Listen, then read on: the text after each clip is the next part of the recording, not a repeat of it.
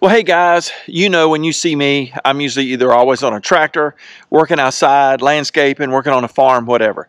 Today, something totally different, and it has to do with trying to fix something on my car. Guys want to check it out? It's totally different. Come see what I got going on.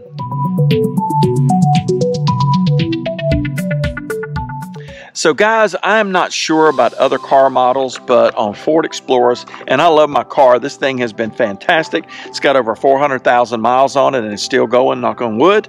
But anyhow, one of the problems that is very common with this car is the door panels and how the seams split open. This is just put together, it's just vinyl. This is not even real stitching, it just looks like stitching, and this is very common. Anyway, to replace this is over $800, and you might could find some for around $700, but it's up there. There is a way to stitch this and try and fix this yourself, and I go for $20 or $30 in materials. What have I got to lose? I can't make it much worse than this, so I'm gonna see if I can get this repaired. Come on guys, check it out with me. Let's do it together. So guys, I saw this and I said I wanted to give this a try. So one of the first things you've got to do is you got to get a needle kit that has this type of needle in it, curved needle. And so you can go on Amazon. These are very, very inexpensive to get the whole kit. It's got all kinds of different needles, big curves, straight. It's just a whole little kit they sell you.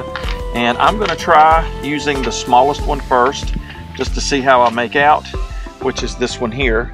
And the other thing that I had to do is I went to Hobby Lobby, and it's like 50 cents for a thing of string, and I got 3 or 4 different ones in the different tan browns, and I've got one that's really close. I couldn't find an exact, but it's really, really close. So we'll see how we make out. So one thing I noticed right off the bat as I'm doing this small section is it's a learning curve. And I definitely got better and better with this as I worked through the process. Okay guys, so this is an area that hasn't been repaired yet. This is one that I just finished. I got the twine as close to the color as I could get. I'm hoping as that gets a little dirt and wear on it, it'll blend in even more. And I learned as I was going, I let my needle get some of the foam in between it, and that's why it didn't pull up quite as tight. I think on this round I will do a much better job. Went through a big learning curve here, but anyway, I mean, compared for a $20 fix versus an $800 fix, I think I can live with that, and I think I'll be able to do a much better job on this one. So let's continue on. So the secret to this process is all your string that you're pulling up with is done on the back side. So the first thing you want to do is you want to run your string over top of the simulated stitching so it'll blend in. And you can see here with my needle, I'm going across and I'm pulling it out right where the simulated stitch is. And as you watch, if you look at that top line, see how it looks just almost exactly like the other stitch.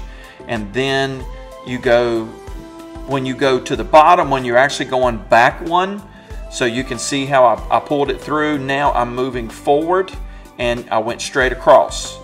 Now I'm going to pull that up tight, and then I'm going to go over to the left, 1 stitch width. You can see the stitch. See how I'm going to push the hole down through, and then I will pull down through that, and then I'll go back 1 on the bottom side. And so it's hard to see, but you're almost making a Z pattern. But anyway, you just slowly work your way across and just keep pulling it up tight as you go. And again, the more I did it, the better I got with it. And I got my stitches pretty straight. There's one that's a little bit crooked, but it's on the bottom side, and I don't think you'll really notice it.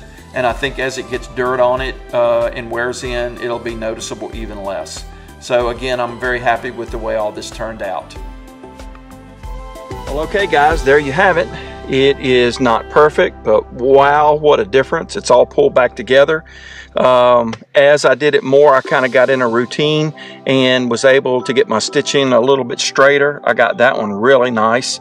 And once you pull it all in, it just kind of disappears. So even though my thread is just a little bit different shade, once it all gets pulled in tight, it really blends well. And unless you told somebody, I don't really know they'd notice. So let me ask you guys, this is less than $30 versus replacing the whole panel is $800. What do you guys think? Love to hear it in the comments. You guys have a great day. Thanks for watching.